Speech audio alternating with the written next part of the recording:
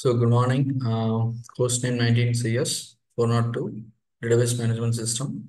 Second year, fourth semester. Unit number 4 Transactions. Topic 5 Log-based protocol.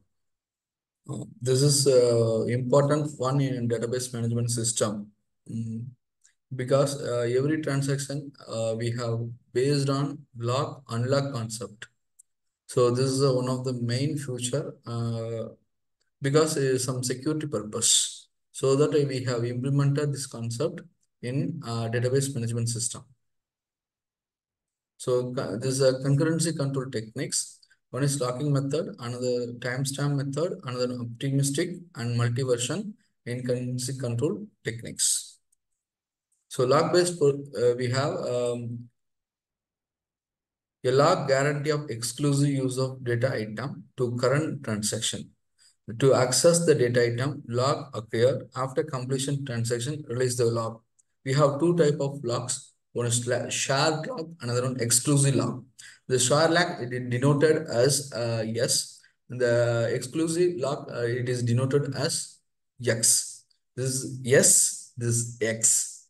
So shared log only job of read data item of value, but exclusive log both read and write operations can be done. So log-based protocol, based on a system variable which is associated with the data item. This log signifies the operation that can be performed on the data item. Logs help the synchronize access to the database items by concurrent transactions. All logs requested are made to concurrency control manager. The transaction proceed only once the log request is guaranteed. For example, I am entering the ATM machine center.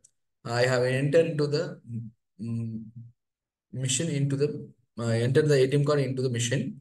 Once reply, please enter the PIN number. The PIN number is right. Example, the PIN number is right. Okay, the PIN number is right. What is the second step? Enter into my account. The PIN number is wrong. You can give a chance at the remaining 2 times. After the 3rd time is PIN number is wrong, your card is blocked.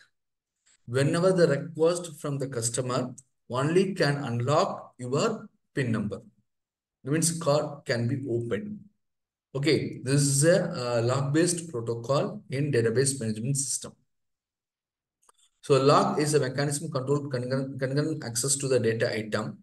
The data item can be logged two modes. One exclusive mode, another one shared mode. Exclusive mode is both read and write operation. Shared mode only read the operation. The binary log is a data item can be either logged or unlocked process. So shared log is also called read-only log, which is shared.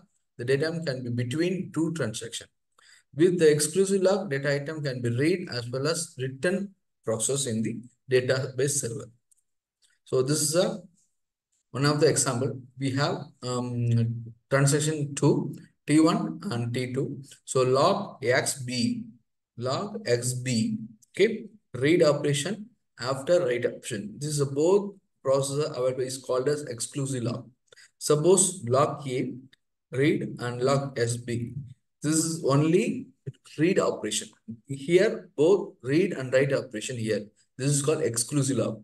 Only read operations are available. That is called shared operation. So this is one of the example. Okay. So we have implement two-phase locking protocol. The protocol ensure conflict seriable schedule. Suppose the protocol accept whether the conflict available or not. How to check your transaction. The phase 1 we have. Phase 1 is growing phase. Phase 2 shrinking phase. We have 2 phases can be implemented in 2 phase two-phase locking protocol. One is growing phase. The transaction may obtain locks. The transaction may not release the locks. Another sinking phase may the transaction may release the lock. The transaction may not obtain the locks. The protocol assure the serializability. It can be proof that transaction can be serialized in the order lock points, the points where the transaction occur its final locks. The two-phase locking is needed for conflict serializability in the following senses. One is given the transaction TI that does not follow two-phase locking, we can find transaction TJ that uses two-phase locking and schedule for TI and TJ. And that is a non-conflict in seriable.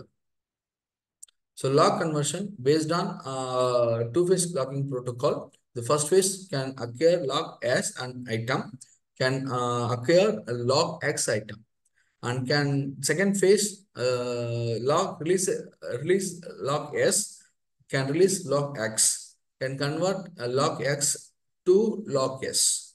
This is a downgrade. For example, this automatic acquisition locks a transaction TI issue the standard read and a write operation instruction without explicit locking calls. So transaction of read A processed as if TI is as a lock on D. That means TI transaction D is the value. So then the read D and else begin if necessary wait until no other transition as a lock X on D, grant TI A lock X on D. Read the operation, read the D, end. So next write D is processed as if the TI has a lock X on D, then write D and else begin if the necessary wait until no other transaction has any lock on D. If TI has a lock S on D, then upgrade a lock on D to lock X, else the grant TI as lock and X on D. Write D, end a lock or released after commitment or abroad. This is my activity. Please find the connection. Yes, log-based protocol.